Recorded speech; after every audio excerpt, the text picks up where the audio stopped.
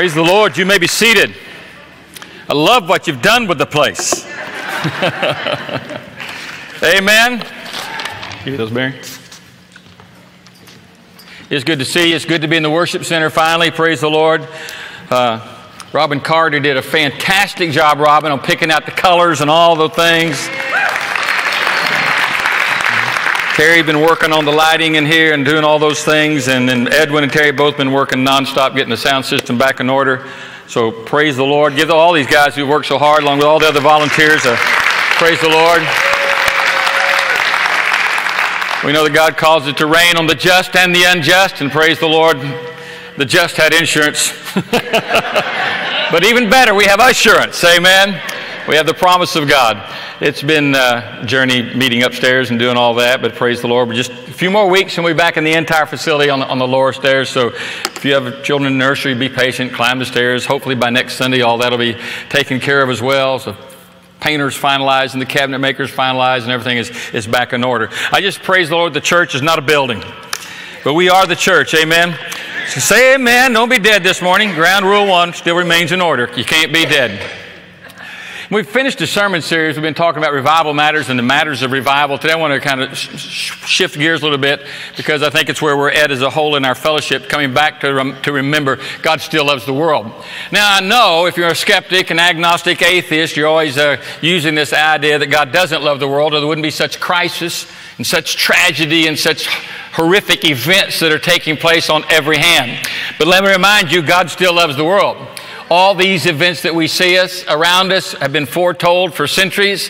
The Bible tells us what the end times are going to be like. But add to that, if you will, the very power and the presence of Satan and sin in this world. However, God's going to deal with that soon as well.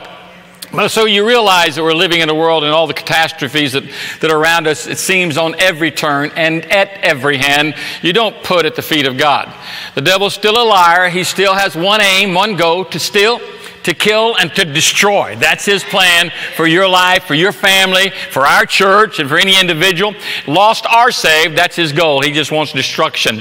Why? Because we are created in the very image of God. And so every time the devil looks at you, it just ticks him off.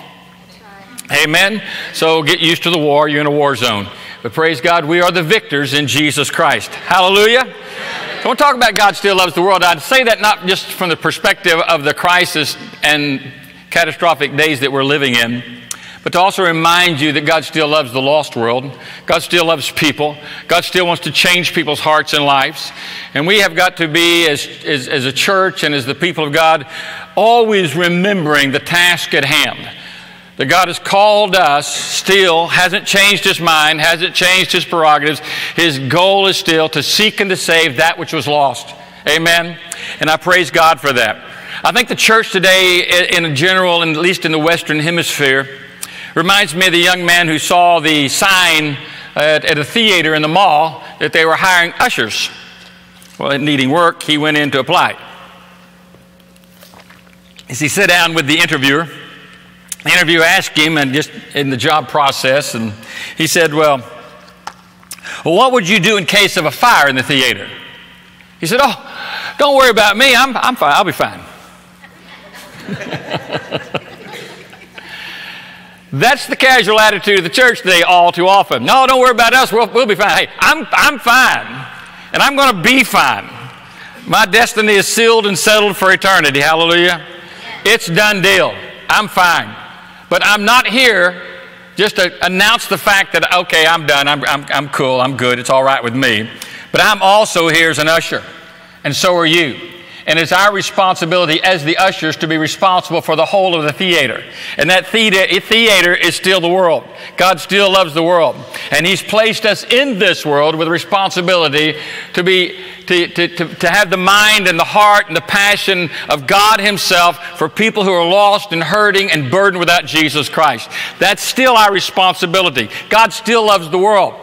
Praise God that He wants to use us in regard to that. One of my favorite passages, and I don't say that lightly. I know a lot of times, well, that's one of my favorite verses. One of my favorite verses is found over in Romans chapter 1. If you get cards from me occasionally, boy, that didn't come out in the right print. Can y'all read that?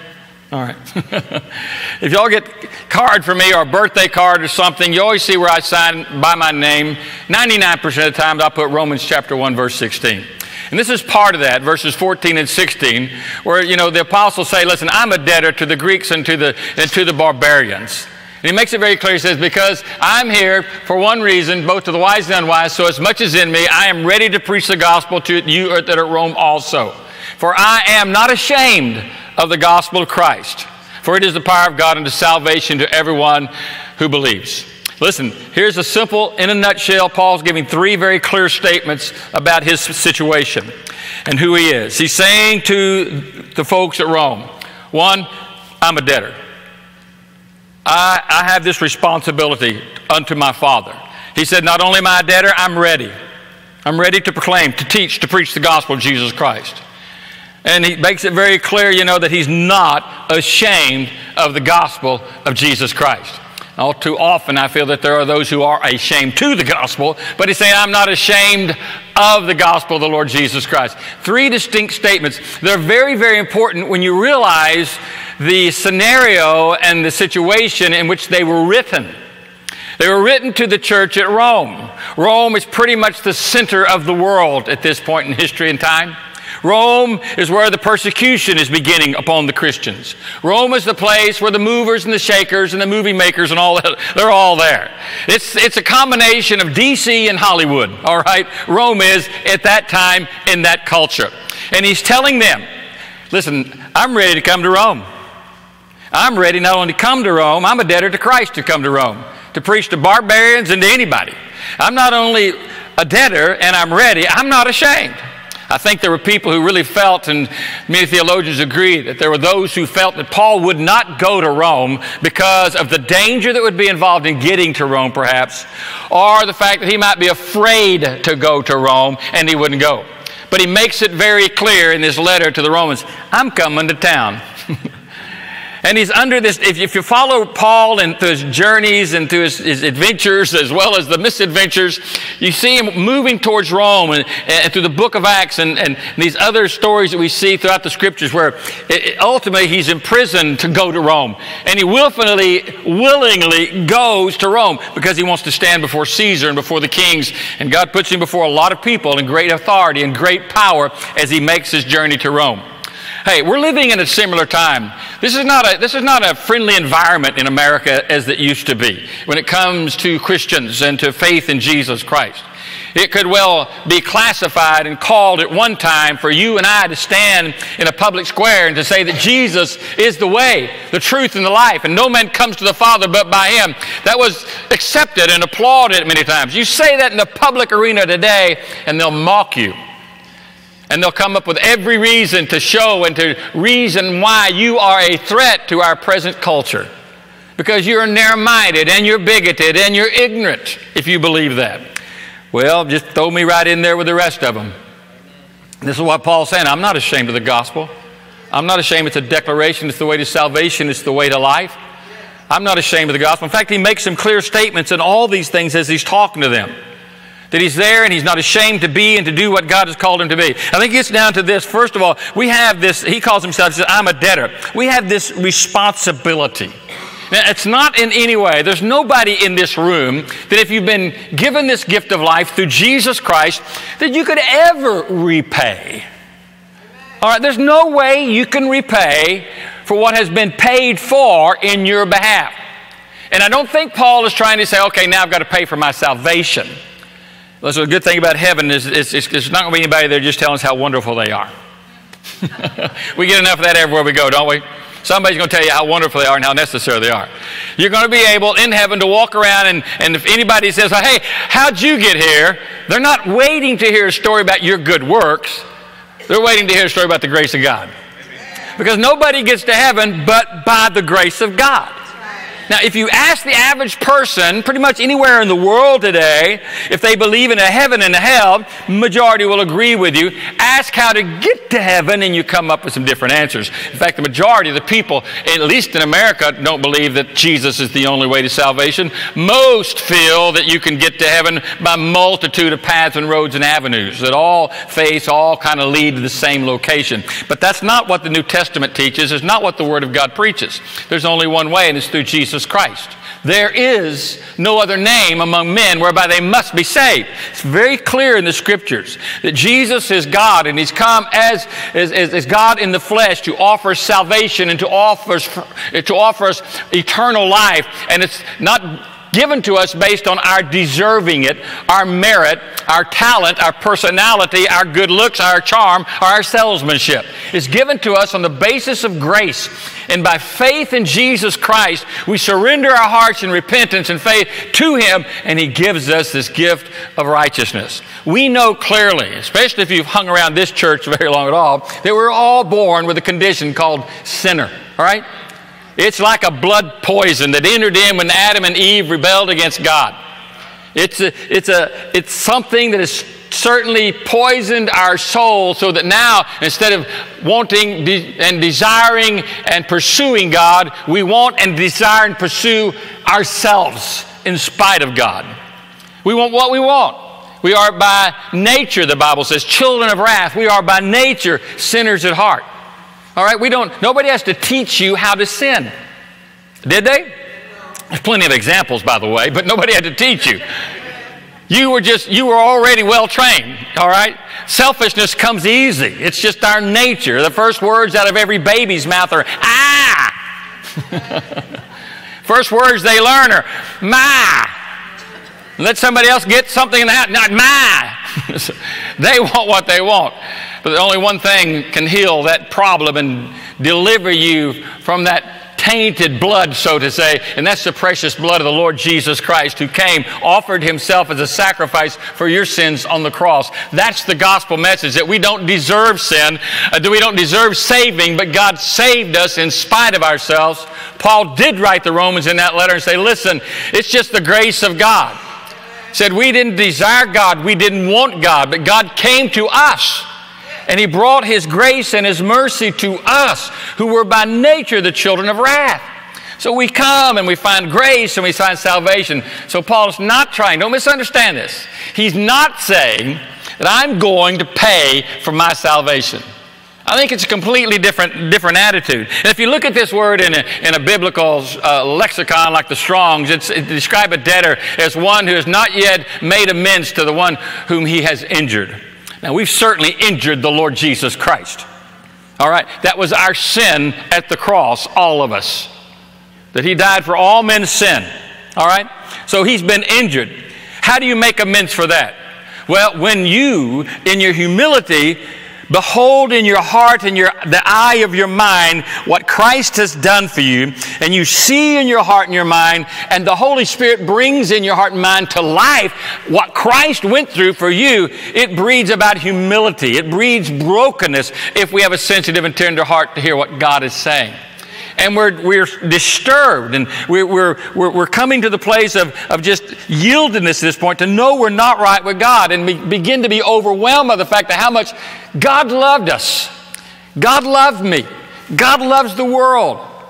So now that I've received this gift of salvation and received this gift of life, my ministry, my service, my commitment's not based on trying to pay back God for anything. It's based on the fact I just love Jesus. I just love the Father. I love the Son. I love the Spirit. He's in my life now. And I love God. So we do what we do not to pay back, because we are certainly indebted, but because we love. What's the song that we sing sometimes? He paid the debt he didn't owe. I owed a debt I couldn't pay. That's what it really gets down to. But you'll never be able to pay it. I don't care if you become the model Christian. That's not going to do anything about paying for what's been done for you. You could never pay. It's impossible. The only way to make payment is just spend eternity in hell, and it's never satisfied even there. The debt is. But praise God for grace, and praise God for the gospel, and praise God for Jesus Christ. This is what I want us to come back to as the people of God, to once again remember the beauty of the cross and the beauty of the gospel and the power of the gospel. Paul said, I'm not ashamed of the gospel. It is the power of God.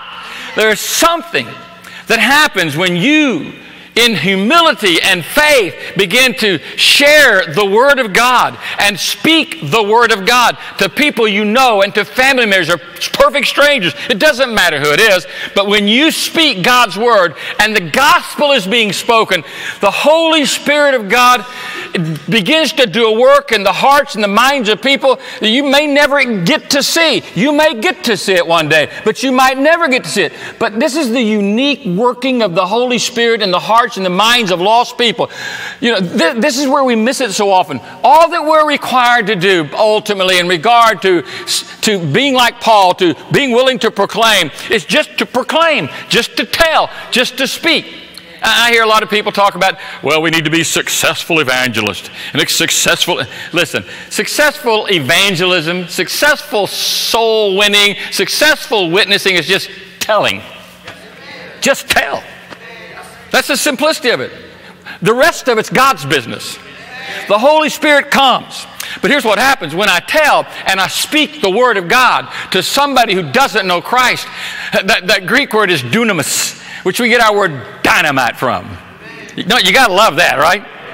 So what's happening here? Listen, when you're sharing the gospel, it's like throwing verbal hand grenades into the hearts, into the minds. You may not see them go off. You may not hear them go off. But hey, they're going off. I can't remember how many times that my brother witnessed to me, or family members would witness to me, or my mother would witness to me about the Lord, and I'd just act all stone-faced and stoic, you know, and intelligent. But inside I was just screaming, running from God, messed up, empty. Life was chaotic, disorder reigned. But I was all cool and Mr. Composure on the outside. But what was going on the inside? Some people react negatively, some people react with no reaction, some people act positively, but it doesn't matter what they're doing. We know the Word of God is dynamite. Yes. It's the power of God, and it changes people's hearts and life. And here's what he's saying. I'm just a debtor to do that. And pretty simple. I am ready to preach, you know. Let me get past these couple verses here right quick. I'm ready to preach. The word is a Greek word. I'll let you pronounce it yourself, but it means to tell or proclaim good news. It means just to speak the good news. So what's the good news? The gospel message. The man's lost without God, that God loves man, so God sends His Son, and He comes and humbles Himself to the cross of Jesus, and Jesus gives up Himself and becomes our sins, and now we can have new life in Christ Jesus, and He'll forgive us of our sins, and He'll make us new, and He'll carry us into a life, and He'll give us life on the way to eternal life. Eternal life begins at the moment I give my life to Christ. Now it's just a simple message. It's a simple message, and it's a powerful message. And so Paul said, listen, I'm ready to preach.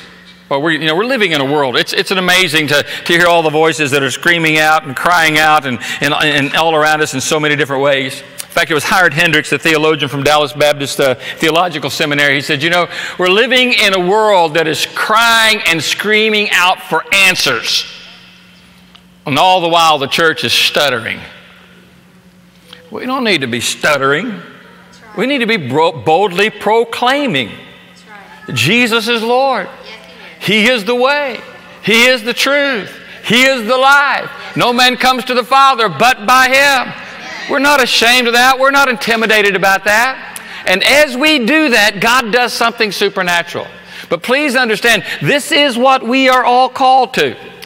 I mean, this is how God has chosen to reach the world. This is what God is doing in the world that we live in. We are called the what? The light and the salt. We're the city set on a hill that cannot be hid. We're the light that sits on a lampstand. It's a candle upon the candlestick, so to say. And it sits there, it says, so that those who are in the house might be able to say. In that Matthew verse, he says, so men do not light a candle and put it under a bushel All right? Nor do men light their candle and put it under a bed. Now, I love the symbolism there. I'm sure I've talked about it before, but we learn by repetition. Amen? The symbolism is pretty simple. The bushel. He's talking about, y'all know what a bushel is, you know. Peter Piper picked a peck of peppers. How many peppers did Peter Piper pick? He picked a whole peck of peppers. Well, he picked a bushelful, all right? It's a basketful. It says you don't take a basket and put it over the candle. Why? You'll burn your basket up. So a good way to ruin your basket is put it over a candle, all right? Or you don't put it under your what? Your bed. It'll ruin your bed. That's not recommended. In fact, it almost sounds like folly if Jesus is just kind of being stupid. Well, Jesus is never stupid. That's right. We can be stupid. He's making a clear point. And I think if we'll pay attention, the bushel represents the cares of the world, our daily endeavors. The bed obviously represents, I believe, our apathetic attitudes sometimes, our slothfulness, our laziness. And that's what kills so much today the message, isn't it not? We become apathetic, we become cold-hearted, we become spiritually lazy and lethargic, or we get so preoccupied with the world that we're living in. We have business to do, we have places to go, we've got people to meet and things to carry out with. I mean, we've got to do our stuff. And we just get completely misled. Now, there's going to be beds and bushels, they're necessary. But they don't override, nor do they overrule, nor do they hinder us speaking. In fact, the bushel becomes my platform for speaking. The world I'm in, the life I'm living, I've got to go to work. I've got to go here. I have to go get groceries. I have to buy gasoline. I have to pick this up. I have to take my kids this way. But now everything changes. It's not about the bushel anymore. It's not about the job anymore. It's not about the kids now. It's not about the gas station. It's about what I'm going to do. Today is now the day the Lord hath made. Today is the day I'm going to glorify God. Today is the day I'm going to surrender to Christ. So I got to go to work, surrendered to Christ. But as I go to work, surrendered to Christ. As I go to school, surrendered to Christ. Now I'm going to school because I got to go to school. And I go to school because I need to make some good grades. And I got to go to work because I have to provide a living. But those now becomes a platform for my lampstand. I'm now going to shine where I'm at. I'm now not going to let those things overrule what God wants to use me for. I'm going to realize now that God's going to use that for His glory in my life, so no matter what the job is. You may hate your job. You start looking at it with a different eye, start beholding it as an opportunity for ministry, you may fall in love with your job. I mean, just think about all the heathens that are there already. Some of you will get that in a minute. It's just a matter of, we get so misaligned and so out of sync and so out of order. But here, this word for being ready, it's the word in the Greek language, thumos. It has to do with passion. I'm passionate about Jesus. I'm passionate about my love for Christ. I'm passionate because He is the answer. I mean, in a world where 1 million voices are being raised and people pointing in 1,000 different directions for hope, Jesus is the answer. He still is. I mean, I've watched in the same amazement as we've looked into Mexico at the earthquakes, and we've looked at the Caribbean and even into Houston, and we see the hurricanes and the disaster and the devastation. We look across the seas to Iran, and we look at North Korea and all the threats of the wars and the rumors of wars. All these things are happening around us. And people are looking for hope. But most of them are looking in the wrong way or the wrong place. Some people believe the hope is in their particular political party. Some people believe the hope is in economics and in having enough money. Some people believe that hope is going to be found in the government, or hope is going to be given to us through the Red Cross or whatever it might be. Now, all those different things might be able to assist you in some necessities of your life in the time of crisis, but none of those will give you what you need. And what you need is a hope that endures. I got some good news. The Bible, God Himself calls Himself the God of all hope. So the answer is found in our Father. The answer is found in His Word. The answer is found in us living like light that God has called us to be. Boy, there's never a time when people listen more closely and more carefully to the gospel than in times like this. This is the time the church ought to be rising like cream to the top of the churn, amen? Standing out, shining out, speaking out. If we're going to go clean a house, we're going to clean it with a message. If we're going to tear out sheetrock, we'll tear out sheetrock with a message. If we're going to take groceries to somebody, we're going to take them with a message. So wherever we are, whatever we're doing, however we're helping, however we're shining, it all comes back to the light of the glory of the gospel that shines from the face of Christ Jesus and gives hope to a lost world. That's got to be us. And it's got to be us now. Not next week, not next month. Or we just completely miss it. Now, here's what happens. It's things like this. It says, God didn't call me to preach. And I'll make sure that gets fixed next week. We're working with some new systems and stuff, so it'll be a lot bigger print for those of us that are blind like me. But when we say stuff like that, people say, Brother Joe, I'd like to share my faith, but or we use that word. I'd like to witness, but God didn't call me. But do y'all know what witness means? It comes from an old English term. In fact, it was used mostly in Elizabethan time. And it was a word which meant to wit. And the way it broke down, the definition of to wit meant to know. Now, a witness was someone who would tell what they know. So you got that? You ever heard the term nitwit? How many of y'all heard nitwit before? And my grandkids, what's a nitwit? I mean, well, they're a nitwit. They didn't know. Just when you were acting without knowledge, he's just a nitwit. You know, he doesn't know. He doesn't have knowledge. But hey, you shouldn't be able to say that about us. We're not a bunch of nitwits. We're a bunch of wits.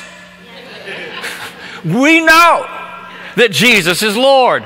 We know that He's conquered death, hell, and the grave. We know that He's coming again in glory and power soon. We know where we're going to spend eternity. That's what we're ready to share. But if I step back and say, well, you know, it's not really my responsibility. You know, God didn't call me to preach. I love this passage in 2 Corinthians because it's one of those Bible verses that just kind of does away with all the excuses. You know, it says, all things are of God, and God has reconciled us to Himself by Jesus Christ and has given to us the ministry of reconciliation. Just read it to yourself again, would you, right there? I want you to get that down quick.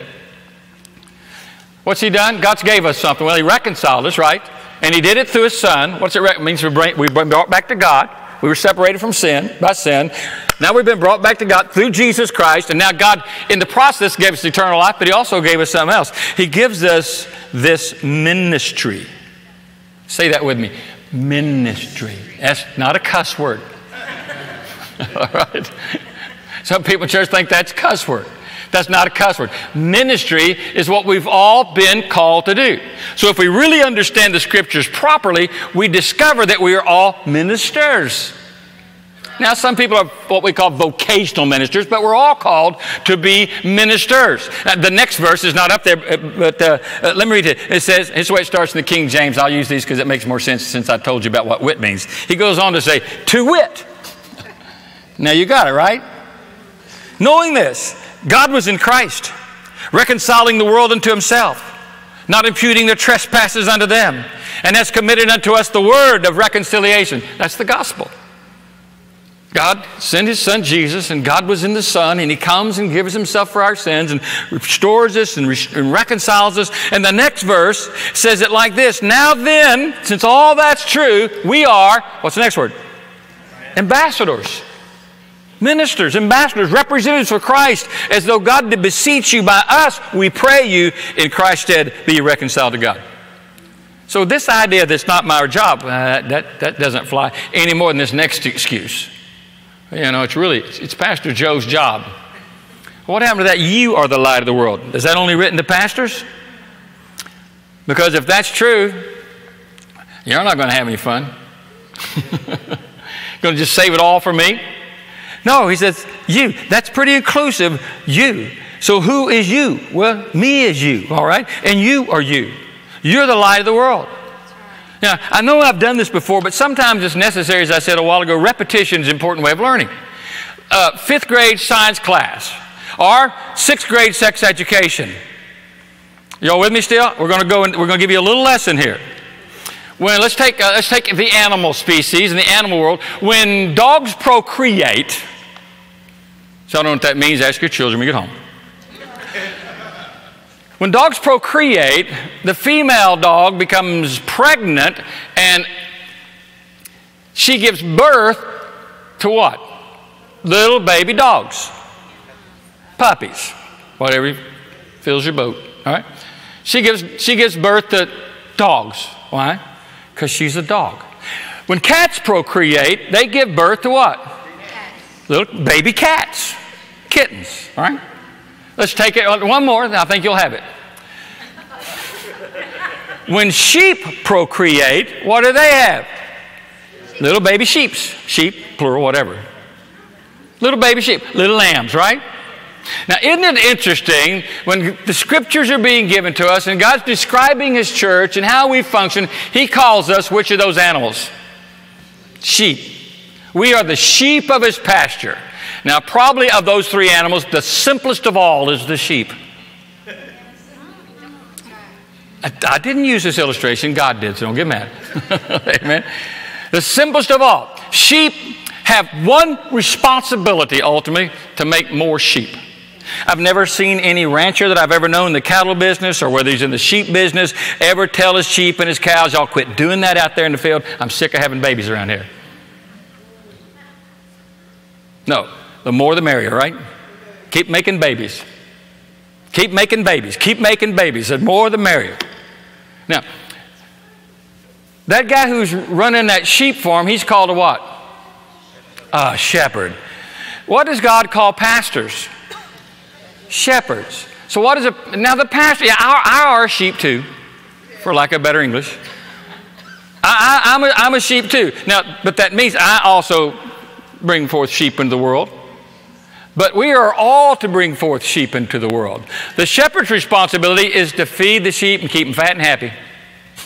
Encourage sheep. If they're doing the wrong thing, bring them back, direct them the right way, use that rod, use that staff, whatever's necessary. Just make sure that the sheep are in the field and they're together and they're protected and they're being fed well.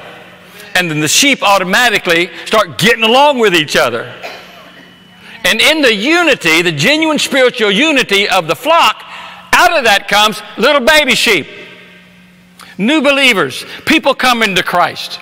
So in reality, this really isn't the pasture here, is it? Well, maybe for feeding, but not for breeding. It's when we take the Word, the seed of God's Word, and we plant it in the hearts of men by speaking it to other people that sheep are born. Again, remember all that stuff about that sheep, that seed bearing fruit? You know, that's in the seeds business. All we just got to do is plant it. I don't have the power to make a seed do something. All I can do is plant it. God's in charge. The life is in the seed, all right? And the life is in the Word of God, and the life is in the gospel. But I have every responsibility to speak that Word of God. Do I not? To share it, to say it, to tell it. And that's when God begins to do a work. I am the light of the world. Another excuse is, well, Brother Joe, you know, I don't really need to speak it because I'm such a good example. Yeah, how's that working for you? If your life is such a good example, point me to someone recently who's come to know Christ because it's just been the way you've lived your life. Well, they don't know what you're all about until you talk about it. And we have a tendency to talk about the things that we're most passionate about. Isn't that not true? I mean, I won't look today, but I'm sure if I went to your Facebook page, you'd be passionately posting. Oh, I got a new dress. Oh, my daughter just jumped over the pond. Oh, my car, I just got it washed. Oh, my dog did a trick. You just punch and post and punch and post. How many times have I told you, God didn't let Facebook come into reality for us to post about our dress, but to post about Jesus. This whole world of technology was allowed by the very creator of all things for us as the church to use for His glory. And we ought to be interjecting in every way and every means and through every method possible to just share Jesus and preach the gospel and talk about Christ and how good God is. But if we miss that, Well, hey, your life doesn't say anything. It's important, and I'll talk about that next Sunday in part 2 of this message, how important it is that our life does speak correctly, because it does. Our life does need to match what our lips are saying. You know, as the old saying goes, you know, if you don't walk your talk and zip your lip, it's the same thing. Now, another one is this one, and the common excuse is this one, you know, I just don't know how. I just don't know how. I'm so tired of some of these words that keep being introduced, phobia words like homophobic and all that kind of words, but I do believe there's one we could introduce. We can call it evangelophobia. Evangelophobia. We're afraid to tell anyone around us about Jesus Christ. How many people get like that? How do we let that take root in our soul to start with? When we're literally possessed by the very presence of God, when the Bible tells us in 1 Corinthians that our body is the temple of the Holy Spirit, when Paul just told us that the gospel itself is the power of God into salvation. In other words, I've got power, I'm holding power, I'm speaking power. What do I need to be afraid of? You ought to be afraid. Amen. We have what we need. We've been blessed, endowed, and given what God has given to us. It's a matter of living it in by faith and walking in the fullness of God's Spirit in our life on a daily basis. That'll do away with the I don't know hows. Now, here's the good thing about it, such as with our next cell groups and our lift group studies starting today, since you ask, free advertisement. We're starting Share Jesus Without Fear. All right? How to get over your evangelophobia. You don't want to miss this. You say, I don't go to lift. Well, you need to start going to lift. Amen? If you don't have any idea, in case you've never understood this, as your pastor and your shepherd, it's my desire to see every one of you in one of our Bible study groups. Growing, discipling, ministering, being ministered to, encouraging, being encouraged, growing deeper in the Word of God. And not only, you say, well, it's not about you. Forget about that. It's about the body of Christ. You have a part. You have a gift. We've got to get out of this self-mindset in this self-world. Amen. And so we're getting together, and we're going to be going over about 6 weeks of just good, solid Word of God, insight, information, practical application things of how to get over this I don't know how. And you'll discover there that that's really a sorry excuse. Amen. I mean, I thought about this for a little bit. Can you imagine, remember the woman at the well? And I'm not that old, but I read the story, okay? Remember her? She has a run-in with Jesus. Her life gets changed, and immediately she runs to town, leaves her water pots to go tell everybody in town what just happened. She hadn't gone through a class. She hadn't been through a seminar. In fact, every way and in every mind that can comprehend it, it has been the wrong way of living to that point. She has no background for it. She has no theology lessons. She has no evangelism classes. She has no structured Bible studies going on in her life, but yet she goes and does it anyway. The maniac. That's the proper term in today's culture. The Bible calls him the demoniac. The demoniac of the Gerasenes or the Gadarenes, depending on which translation you go by. Here's a guy who's running around buck naked, cutting himself with stones, screaming and howling in the cemetery around the tombstones, runs from people, won't be helped. Nobody can help him at all. He's crazy, like some of you were. Out of his mind. And now Jesus gets on the scene. His life is transformed in an instant. And now I love it because the Bible says that when the community came out, they saw that man clothed and in his right mind. Maybe some folks need to hear that verse again. Some of you ladies need to hear that part again, being clothed in your right mind. Can I get a witness? Clothed and in his right mind. Now, what's he doing? Here's the boat. Here's the water. Here's the land. He comes up the boat. I can see him. Going to get on the boat with Jesus. I'm going with you. And Jesus said, hold on.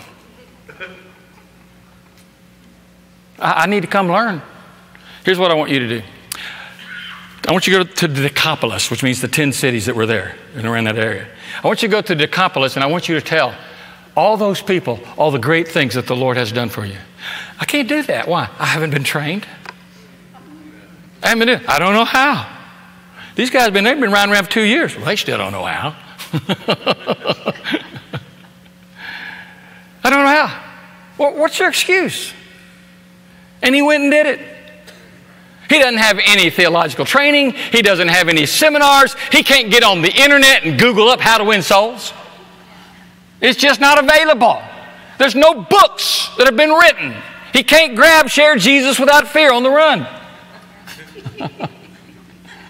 Can he? But what's he do? He just goes. Listen to the way John writes it in the scripture. John put it this way. He said, listen, and this is the bottom line. What was from the beginning, what we've heard, what we've seen with our eyes, what we've beheld, our hands handled concerning the word of life. Well, that life was manifested, and we have seen, and we bear witness, and we proclaim to you eternal life, which was with the Father and was manifest to us. That we have seen, what we've heard, we proclaim to you also, that you also may have fellowship with us. And indeed, our fellowship was with the Father and with His Son, Jesus Christ. What's He saying? We're just telling you what we've seen. You know what it means to be lost? Yeah. You know what it means to be saved? Yeah, I gave my life to Jesus. How'd you do that? There's the message. You know who Jesus is? Yes, Son of God. You know what He did for you? Died on the cross, rose from the dead, coming back in. What more you need? You're equipped. You have the gospel. It's the power of God unto salvation. Start throwing grenades.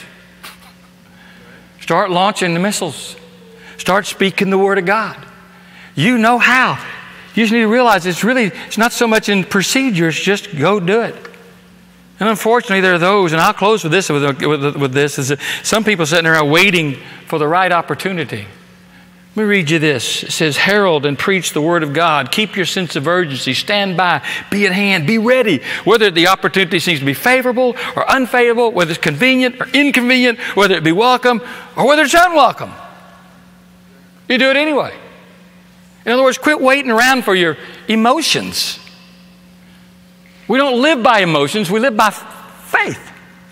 But yet how often do we walk into a situation knowing God wants us to speak to someone, and then we put our little spiritual feeler antennas out, like little ants just trying to sense the atmosphere or whatever, and just waiting for, okay, when it's right, I'll say something. When it's right, I'll speak something. When it's right, I'll do something. I'll start the conversation when it's favorable. And you kind of go into that scenario, and your little antennas come out, and there you are waiting. Well, it may never be favorable. The Bible says just do it whether it's not favorable. And certainly, I found almost every time I've shared the gospel with somebody, it's not been based on convenience at all. Just do it. It's in your heart. It's just in your heart. Just take the opportunity. You just speak up. How often do we get the opportunity? Listen, there are so many invitations that people give you every day to share the gospel with them. What do you mean? Here's the way it works. You get to work. Hey, how you doing, Joe? So glad you asked. I'm doing fantastic. In fact, I've been doing fantastic since 1973. I gave my life to Jesus back in 73. You got some time, we'll talk about it. I mean, it's just all around us. We just forget the bushel, the bed, preoccupation. We leave it behind. We don't do what God's called us to do, and we miss it. What is successful evangelism? Just sharing. Just speaking. Jesus said, if you follow me, I will make you fishers of men. You know what the modern church has become? Keepers of aquariums. Amen? Not fishers of men. Paul said, it doesn't matter what they think. I'm a fool for Christ. I'm a fool for Christ. I believe it's Caesar, Nero. They called Paul, They said, you're a fool for Christ. You're an idiot. You're out of your mind. You're crazy. Let me ask you this. What did people name their children? Paul or Nero? They don't call him Nero. Might call your dog Nero. But not your child. Why? Because we're not fools for Christ. Ready, forward in spirit, willing. It's almost this attitude, I just can't wait. I just can't wait. Convenient or inconvenient, I can hardly wait. God bring us back to that. And I believe if we'll do, as we've been talking about in recent weeks, about this whole matter of revival in our heart, where we flip the bushel, and kick over the bed and ask God for revival, this comes out of that. But it's a choice. This is what you read clearly in Romans 1. What's he saying? I'm making a choice. I'm coming to Rome. And some of us need to get to Rome. It's dying all around us. God still loves Rome. God still loves the world. And we need to go to them. God never told us to hang a sign and put the time on it. He says, you go bring them in. You compel them to come in. You urge them to come in. And if you're not compelling and urging and bringing, then you're missing the mark. You're the keeper of the aquarium. I don't want to be a keeper of an aquarium. And I don't believe you do. Do you? Are you satisfied with that? I don't want to play religion. I don't want to play at church. I want to be used by God in my life. Amen. That should be every Christian's passion. Yes. Hallelujah. Used by God. Let's stand with our heads bowed for a moment.